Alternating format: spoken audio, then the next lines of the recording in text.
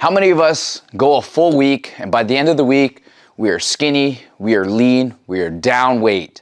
And then what happens on the weekend? We enjoy ourselves. It's the weekend, why not?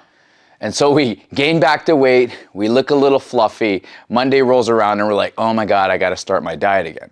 Well, in today's video, I'm gonna teach you 5 ways to not ruin your weekend, or at least offset the weekend so when Monday rolls around, it's not so bad. It's the weekend, and the best thing that I would tell you to start your weekend off with is a workout. At Fit Club, we have early morning weekends where it's not so early like 5 a.m., but it's not so late that it's gonna cut into your day or your kids' events. So the first thing I would tell you is to get a good session in. You can do this virtually as well, but make sure first thing, when you get up, make sure that you plan to at least get 1 workout in. And then the other day, just plan for a light walk. When it comes to the food portion, you want to focus on fasting.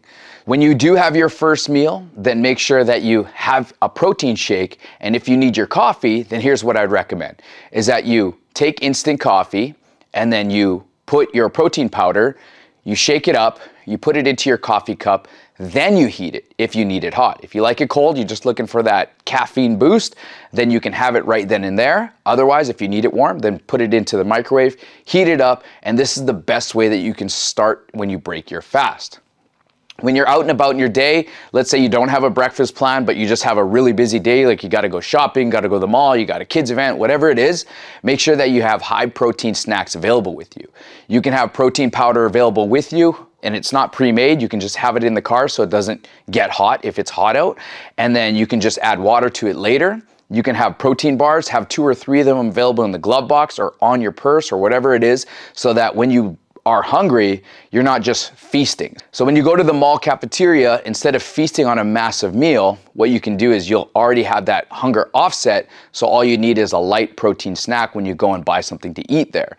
But because you've had these protein snacks on you, there's a good chance that you're gonna save money by not eating at the cafeteria because you're already fed and it's been high protein. Then when it comes to your supplements, I would tell you to take your fat burning supplements, so like your leaner or your Effies, midday so that it offsets your hunger. So instead of just having a plain coffee, have your fat burning supplements if you're feeling that midday lull. This way it's gonna help you to burn fat, it's gonna give you the energy that you need, and it's also going to offset your hunger. And the last but not least is the biggest rule is to never stuff and to never starve. So never go to a point where you're absolutely like bloated and your stomach is hurting, and never get to the point where you're absolutely starving because it's gonna lead to you overstuffing. So there we have it, guys. 5 ways that you won't ruin your weekend, you'll keep your gains, keep you nice and lean. What I've done is put together a muscle building and drop fat plan. All you gotta do is go to the description. I put a link called Build Muscle Drop Fat Guide. Click the link, enter your email, and I'll fire it over to you guys.